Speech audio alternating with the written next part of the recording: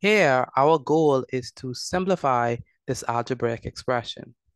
Notice that we have 18d to the 6 divided by 3d to the third power.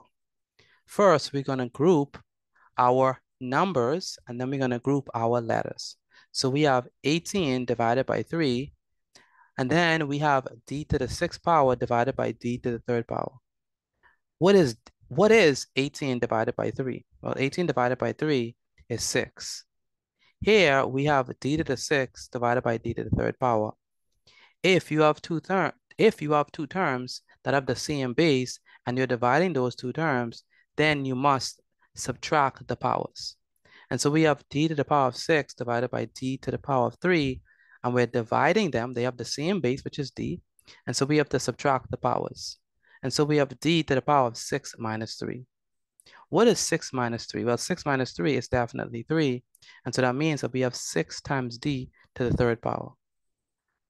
And 6 times d to the third power is 6d to the third power.